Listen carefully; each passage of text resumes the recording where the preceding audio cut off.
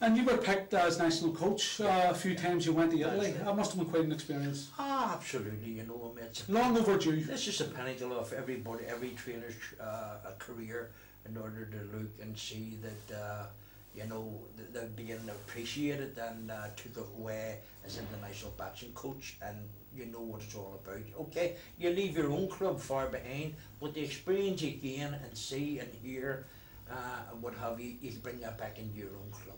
So you know, I always can say that I have an international Irish coach. Yes. Well, we're learning every day. You never stop learning. We're never stop learning. As you well know yourself, Manuel Stewart was asked, Manuel, you know everything about training, so, and Manuel's answer was, no, I don't know everything about training.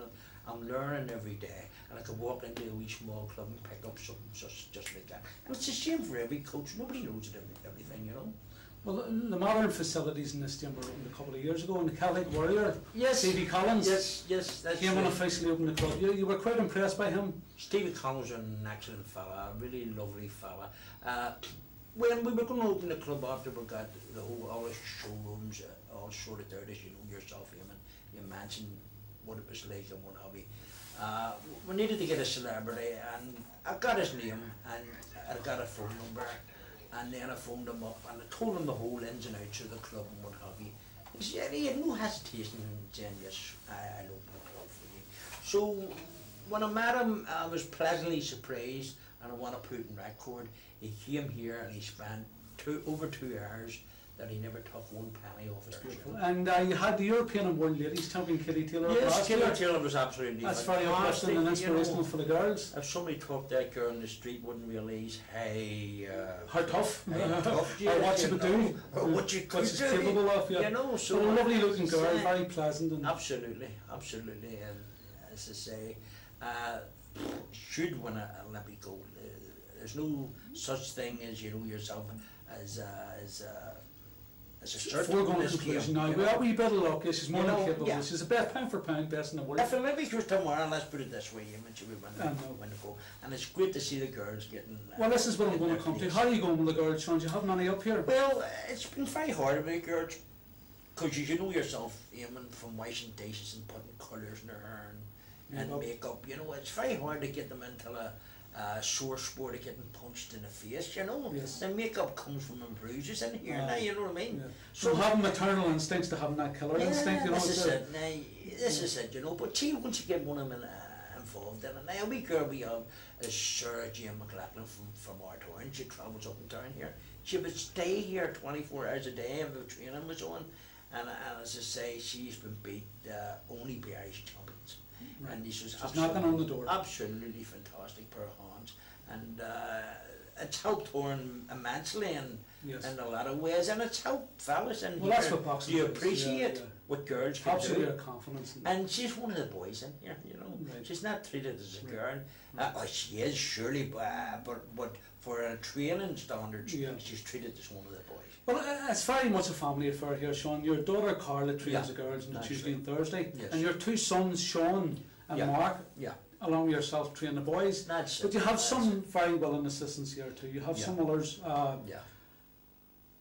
Eddie O'Neill, who's been here since the early 70s too, isn't that right? Well, Eddie was. Who else do you have? Well, we've got Paddy McGee, brother of Eamon McGee. And we've also got Joe McCarl. Joe McCarl won a couple of wee tales for us when he was a kid, and has come back to us from all them years ago. And this is what we find: all the kids we trained years and years ago is coming back to us. We're actually training the grandsons of the guys who were trained by us when they were young, you know, and that's what's happening. But I mean, my big friend Eddie O'Neill, he's been with me 35 years.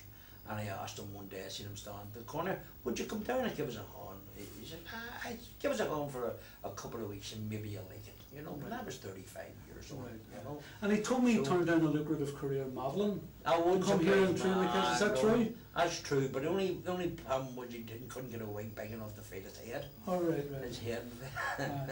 Well, Randy, I always remember, I have some great memories here up in this club too. I remember Randy coming in 1981, and the place was packed out, and Randy getting in the ring and singing and dancing and Popeye and olive oil and presents.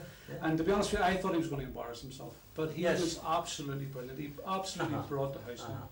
Well, what I knew really, to me, I didn't think he could ever embarrass himself, because he had that celebrity bit of go about him, you know. Yes. I mean, I had 2 bashing cabarets up here, and I hadn't faded him intensely till him. And the singing was absolutely fantastic from his voice. Yes. And as you well know yourself, he'd done that Popeye impression and all. Oh, I was and he was absolutely fantastic. And yeah.